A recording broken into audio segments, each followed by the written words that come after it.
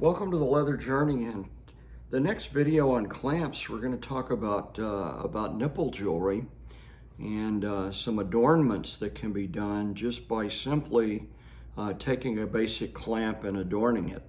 And sometimes that clamp can be just used in as a fashion statement, whether it's a leather event or a fetish party. But it also can be used to incorporate a little bit of play.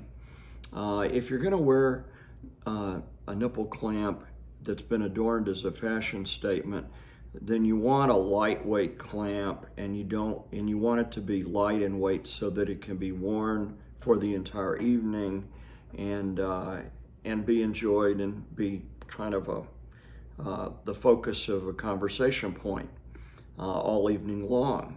How many people stop and ask you about your nipple jewelry?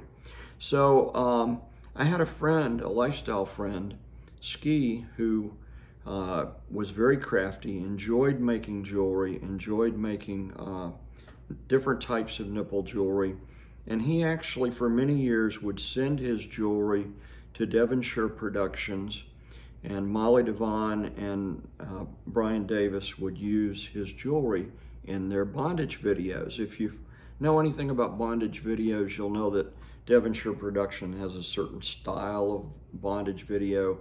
I would kind of call it damsel in distress kind of video, and a certain type of suspension, and they did some self bondage and stuff.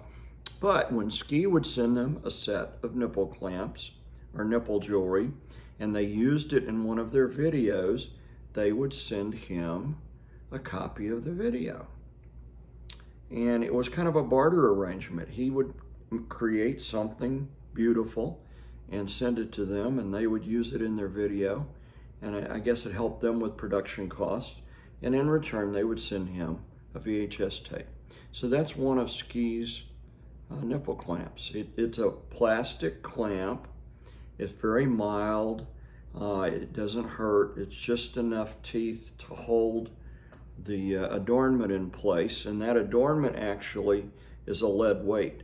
So in this particular instance, with this particular clamp and adornment, there is a little bit of light play involved, but that not so heavy a clamp that those couldn't be tolerated for most of the evening.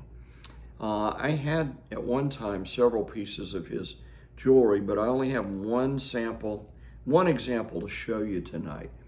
Okay, and that's these. You can visualize or imagine those hanging off of a lady's nipples, and her proudly wearing those for the evening and being the talking point or the fashion point of a fetish party.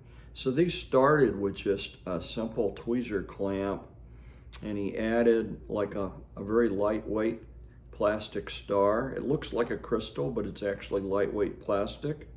A plastic ring, and he's got 3 metal chimes and a ball. So it's like a small set of chimes, and as someone would walk around, they would jingle. So you can imagine, if you're crafty or you like to do jewelry, homemade jewelry, you could take bells, you could take different colored beads, you could come up with your own design, and the idea would be you would want to keep it lightweight. Every piece would be unique. It would be a fashion statement. You want it lightweight and the clamps to be mild so that you can wear them for the evening, for the entire length of the party or the event, and be a fashion statement. It's a conversation point. Okay, so if you're shy and you have trouble talking with someone, if you walk around wearing those, other people are going to talk to you, and you're not going to have to start the conversation. Okay, so a little bit of leather history there. Check out Devonshire Productions. They're still online. They're streaming now. They're not making VHS tapes anymore. But if you see nipple jewelry in one of their older videos, it probably was done by my friend Ski. Okay, and Ski's long ago gone on to leather heaven, but he was part of my leather journey, and I share his joy for making jewelry and adornment for the body with you. And for all those crafty jewelry makers out there, those kinky jewelry makers, if you haven't had this idea before, now you have a new idea. Go forth and make unique jewelry and have fun doing it.